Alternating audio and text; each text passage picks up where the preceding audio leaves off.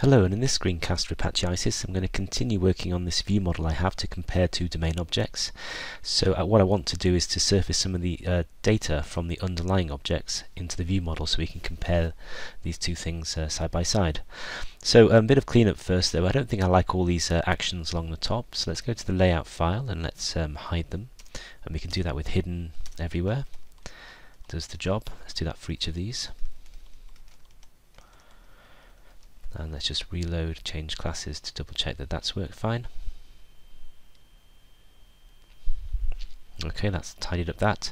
And then these labels seem a bit redundant, so that's the left and the right property in the corresponding field sets. What we can do in the layout again is we can actually rename the label.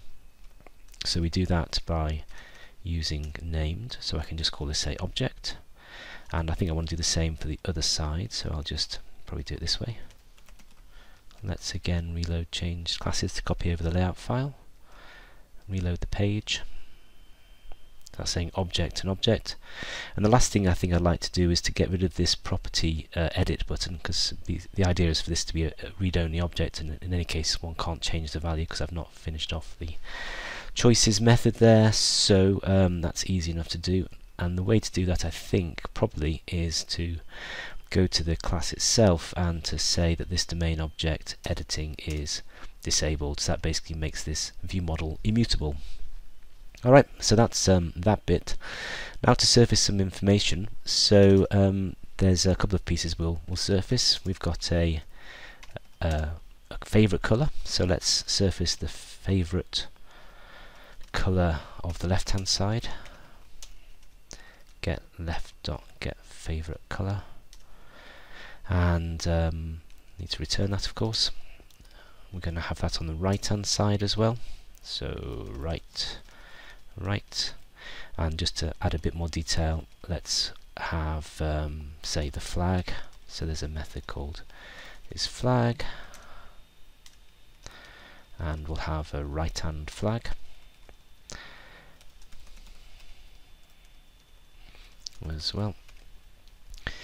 And then what we also need to do is update our layout, so we'll want to say something like left favorite color to be labeled as just favorite color. Ditto for the flag, and then same on the other side for the other field set. Where we see the word left, we're going to put the word right. Okay, I think that's the changes. Let's give that a go. And with the application running, let's compare two objects then. And we can see we're now surfacing favorite color and the flag for both sides with the labels all nicely named correctly. Okay, so that's it for this screencast. That was surfacing some additional domain properties from the underlying objects, and you saw updating the layout as well. Give it a go.